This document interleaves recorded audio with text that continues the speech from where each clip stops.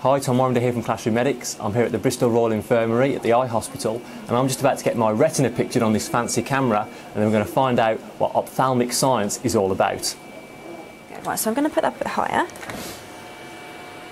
Okay, and this is actually easy. Nothing horrible is going to happen on this one. Okay, so you pop forward and just see how that feels for you. Your chair might need to come a tiny bit nearer. Okay. Should I put you a bit higher? I can go a bit higher. Okay.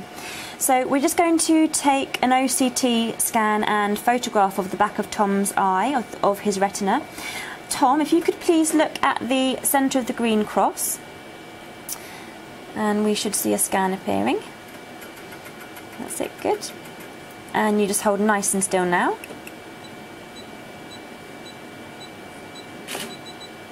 Okay, that's done. You can sit back, Tom. Thank you. Well done. That's so cool. Yep. So we've got some information here about Tom's retina. On the right-hand side, I can enlarge the picture of his retina. The round, white, pinky-coloured disc is the top of Tom's optic nerve, and the red wavy lines are the blood vessels. So we've got an area in the middle here which is slightly darker and doesn't have any blood vessels, and that's called the macula. And the macula is important because that's responsible for so much of the seeing, the fine detail of things that we see. If we go back to the main picture, we have an image on the left-hand side which is Tom's retina, as if he was laid on his back. So if we imagine that Tom's led down, the front of his eye is up here with his eyelashes and his pupil. We look through his pupil all the way through the vitreous, which is the jelly of the eye, and then we come to the retina. So this red line here represents what we call the RPE, which is the layer of pigment in Tom's eye, which is what gives it this orangey colour here. The little dip down in the middle is what everybody has in their eye if it's a healthy eye, and that is the macular area. So the little area there, the darker bit, is that area there with the little dip there. And because the scan has taken quite a large area of information, it's scanned all the way through this square. As I move up through the picture, we move up through Tom's eye and we get a lot of information about his retina there.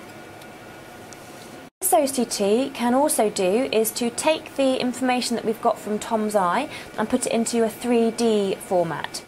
So what we're looking at here is the top of Tom's retina.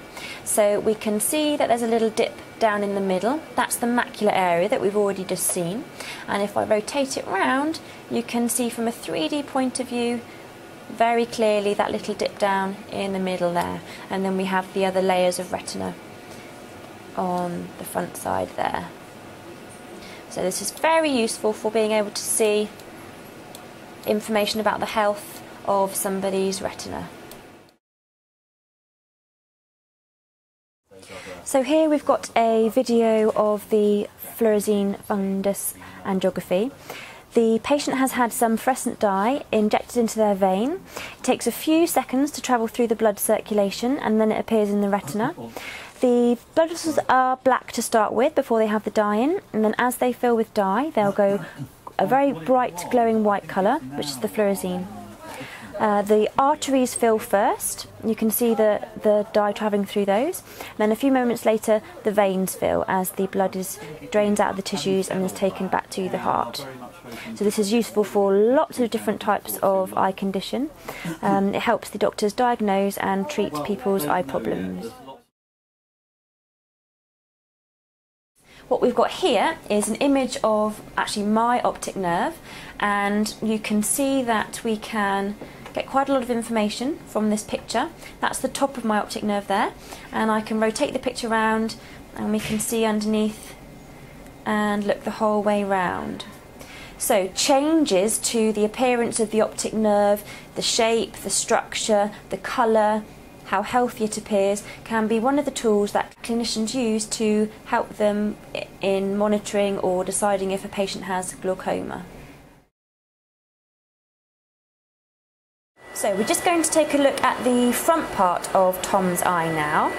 This is what we call an anterior segment OCT.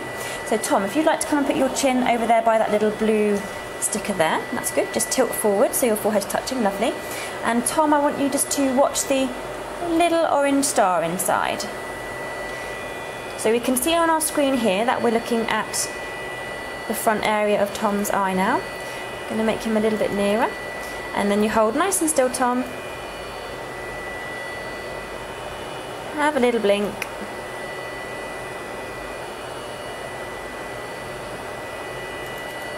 And again.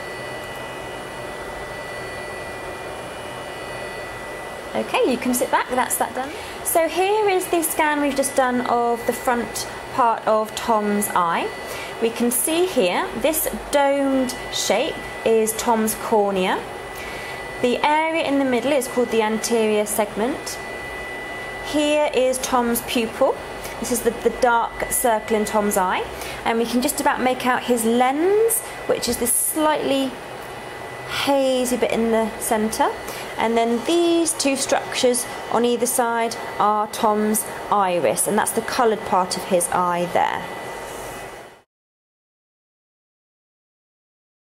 So, unlike most of the cells Tom has in his body, the endothelial cells on the back of the cornea don't regenerate. The amount that you are born with are the most you're ever going to get, and they'll only decrease over time. So we're just going to take a look at the endothelial cells, which are the cells on the back of Tom's cornea.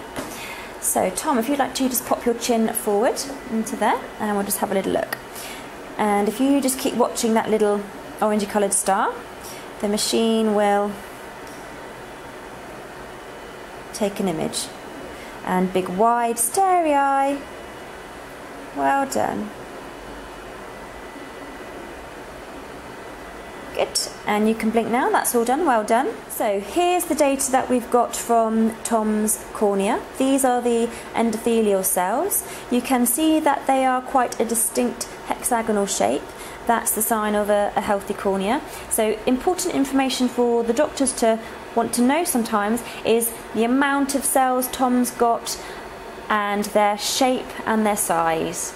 So we can see that it's telling us how many cells Tom has of a certain size and how many he has of a certain shape. What the important thing is how hexagonal they are, and we can see here that it's put information on the image here. So we're just going to take a photograph of the front of Tom's eye, which is useful for a lot of reasons. Tom, pop your head in.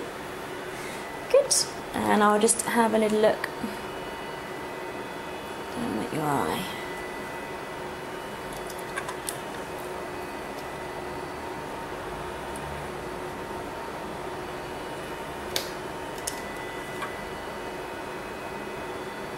We're just going to take a photograph of the front of Tom's eye, just of his iris. And Tom, you open up your eye really big and wide. Well done. Have a little blink. Okay, so that's the photograph we've just taken of Tom's eye. And just to see all the different strands that the iris is made up of.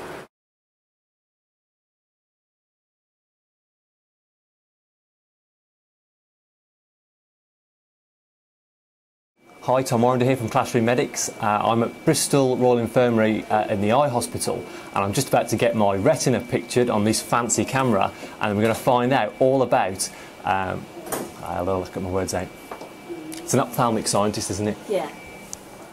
Hi, Tom Warrender here from Classroom Medics. I'm here at the Bristol Royal Infirmary Eye Hospital. Hi, Tom Warrender here from Classroom Medics. I'm here at Bristol Royal Infirmary Eye Hospital, and I'm just about to get my eye pictured and get my retina pictured. That again.